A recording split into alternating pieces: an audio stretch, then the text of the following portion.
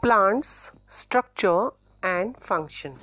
Students, what help us to easily identify the plants around us? Which are the various parts of the plants? The root, stem, leaves, flowers, fruits, etc. of different plants are different. We can identify plants with the help of these different characteristics. Let us now acquaint ourselves with these plant organs in greater details. Now today we are going to talk about the roots. Keep a moistened ball of crumpled paper in a conical flask.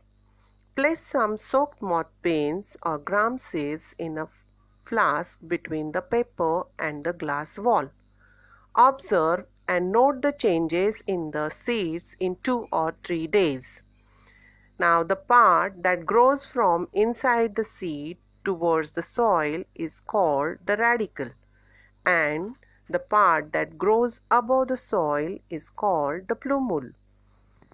The root that forms from the radicle grows into the ground. The root is thick near the ground and gradually tapers to the pointed end. This part of the plant growing below the soil for support is called root. Roots of some plants produce secondary roots that grow obliquely and spread far and wide in the soil. Roots support the plant. This type of root is called a taproot. Roots bear hair-like processes near the root tips. These are root hairs. The root tip is delicate. This is the region of growth of the root. The tip is covered by cap-like structure called the root cap. The root cap protects the root tip from injuries. Now, you have to take a glass jar and fill 3/4 of it with water. Place an onion on the mouth of the jar in such a way that its roots are towards the water. Now you have to observe the growth of the roots for 8 days. Now what you will observe? A thread-like or fiber-like roots arising from the stem are called fibrous roots. Thus, there are 2 main types of roots. One is the tap roots and second is the fibrous roots. Now, dicotyledonous plants have tap roots, while monocotyledonous plants have fibrous roots. Now, you have to sow the seeds of plants like mustard, sorghum, that is jawar, maize, that is corn, pea, coriander, etc. in an earthen pot.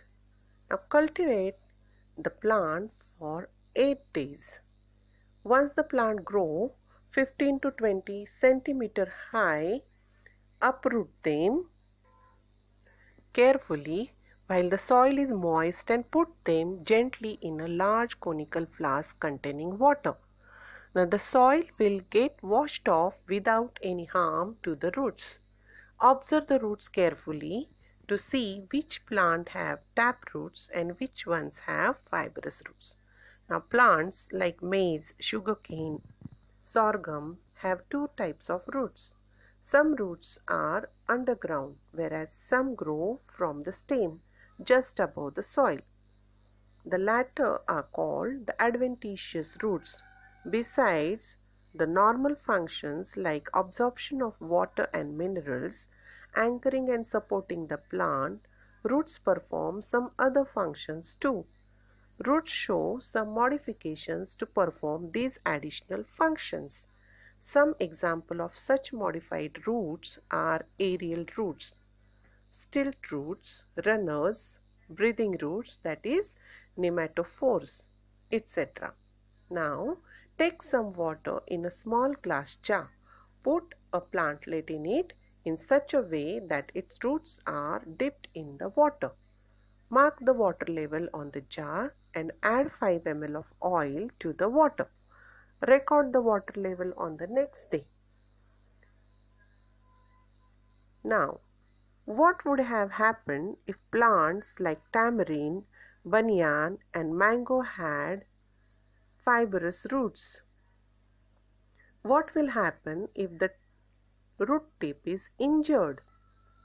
Which type of roots do the fenugreek, spinach, and onion plants have? Why are the underground parts of plants like radish, carrot, and beet, sweet potato are thick, fleshy, and swollen? Which of the plant are they? You have to collect images of different types of roots and make a project on it. I hope you have learned today's lesson very well. So we will meet in next session. Till then, take care and stay home. Thank you.